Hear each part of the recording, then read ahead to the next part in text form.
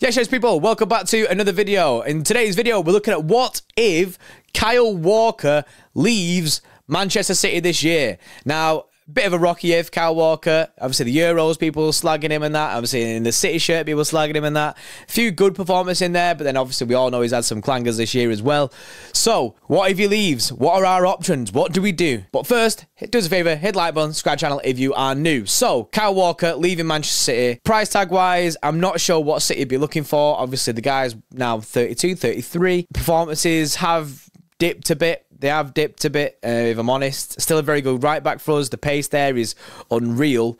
I personally, to put this out there, I don't think he leaves City this summer, but I do think that Saudi will be in with some offers. That's the rumours that Saudi are looking at trying to sign Kyle Walker. We know Bayern Munich were interested earlier in the season. However, I think a Saudi offer might be tempting for Walker if you get some decent money there, similar to the Edison deal. Now, what's our options? So, like the others, the other videos that we've done this week, first option is go and get in a replacement right back. Because we're not really good at fullbacks. We don't really sign fullbacks. We usually just play players out of position in them fullback roles. So, signing a fullback. Firstly, you've got someone like Jeremy Frimpong. He has a release clause. Very fast, very good going forward. I've said plenty of times now with the new system that we've been playing last season, when we drop into like a 3 at the back, I think having these right wing backs basically, like you got Vardiol left wing back who gets forward. Even Ake gets forward when he's on that side. Probably not as much or pushes high as high up as Vardiol, but Kyle Walker we see him bombing down that right wing quite a lot, and we know Kyle Walker can't cross a ball. So getting someone who can actually is quite competent going forward, who lacks a bit defensively, is probably good. I think that's decent. Now Kyle Walker does bring that defensive side into it, but even he's having clangers in this past year. So Jeremy Frimpong, like I say, quite cheap. There's a release clause in there, 35 million. I think that's a good price. And for the talent that he's at, bring him back to City, man. Go get Jeremy Frimpong. Get that pace on that right and get that attackingness from that right-hand side. I mean, Cancelo would have fit. Cancelo would have fit if he didn't do what he did. So, Jeremy Frimpong, I think, is a good option to start with.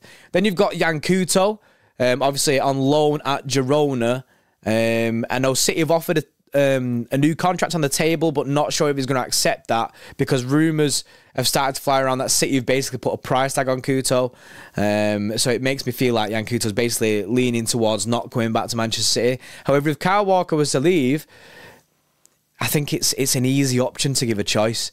It's an easy option for a right back who, again, played very well going forward. People have questioned him defensively, but mint going forward. He's linked up with Savio, which we could see again at City, a bit of a reunite on that. So Yan Couto or Jeremy Frimpong, I think, could be good options if you're looking for that attacking side of it, basically right wing back mode. And then another option is one that covers two, really.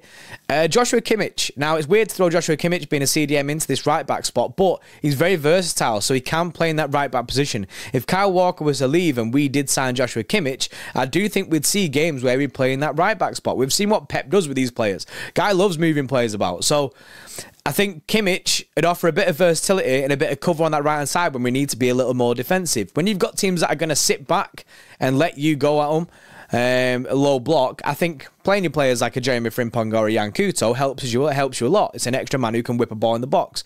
However, if you've got teams that are going to come out to you, you need that more defensive side of it.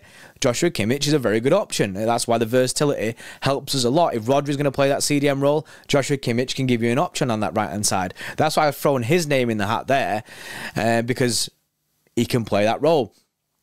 Personally, I'm not really sure which one we'd go for, if we even went for any. We're not good at signing fullbacks. And I've seen some rumours that City won't even look at replacing Kyle Walker because they're happy with the current fullback situation. Which leaves me on to option two, sticking with the current squad. do we just stick with what we've got? We've got Rico Lewis who can play there, yet beat young, and also we've seen him a lot more advanced in this past season. Didn't get the game time that I think he deserved last season, but I do think Rico Lewis is an option there. You've got Akanji who can play right back. You've got John Stones who can play right back. So City might just be happy with running the centre-back mode. We know how much City like playing 4 centre-backs at once.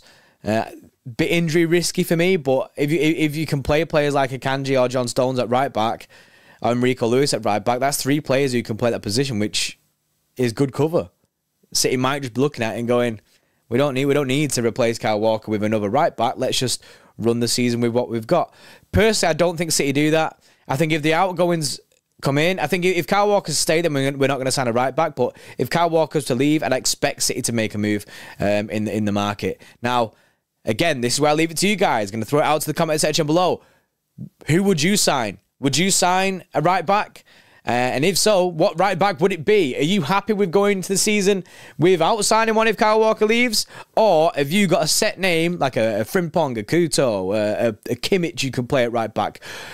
Let me know in the comment section below your right back for Manchester City if Kyle Walker leaves this season. Big up, and we'll see you tomorrow with another video.